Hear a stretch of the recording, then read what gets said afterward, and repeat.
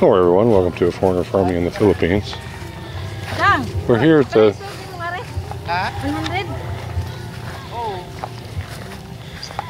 the pond that has the fingerlings we're going to purchase to put into the fish bin.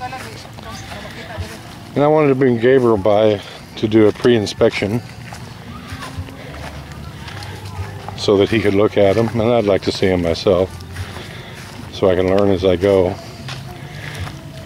Gabriel knows what he's looking for. I do not, but I'd like to learn, so that's why I'm here. If you need another pond, we will be your supplier? Yeah. Perhaps.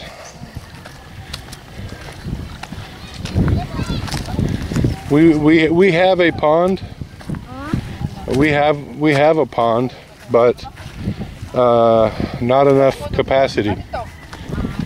Our pond is only 1 hectare, and we will need a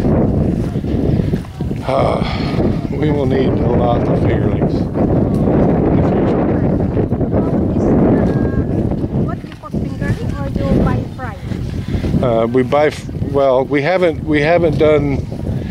We just bought a property over in San Francisco. Yeah. And the owner had it leased to someone. They put fry in, but they're very slow to harvest the fingerlings. So we need to fix the pond. The pond is not. It needs to be.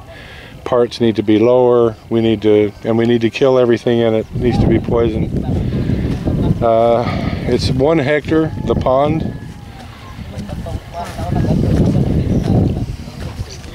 But so far we don't harvest any. But in the future we will use it for fry to fingerling.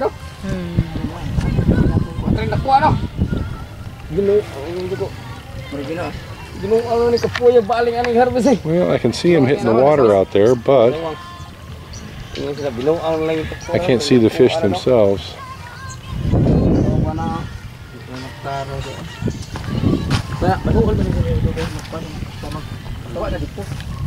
You can see this is right next to the ocean as well, and so this is what lets the ocean water in, and this goes into this pond here.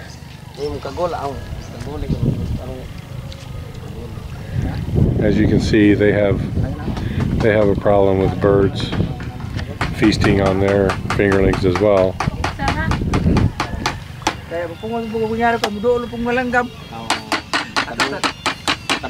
He's calling them in right now.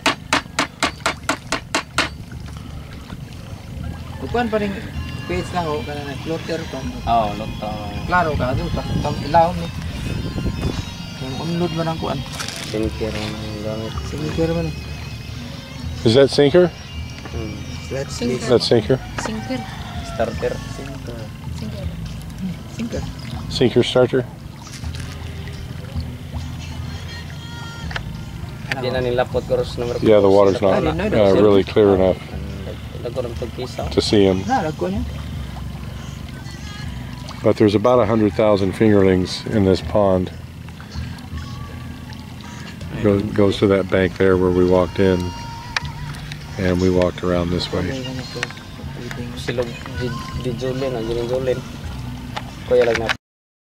Alright, well, we've got it all figured out and mapped out. They're going to do this harvest at night because it's cooler and it's less stressful on the fish.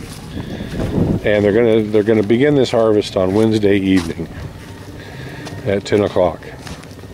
And so the foreigner is going to show up with a flashlight, and I'm going to take the best video for you guys that I can, but it's going to be at night.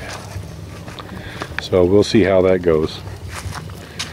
And Gabriel's going to bring the princess apple in, and perhaps, I don't know if they've talked about it, perhaps we'll use our boat to help with the transport. And they're thinking it'll take 2 nights to do it. The tide has to be at its maximum height, as I understand it. So they're talking 2 nights of harvest, and we'll see how it goes. Stay tuned, everyone. Please like, comment, share, and subscribe.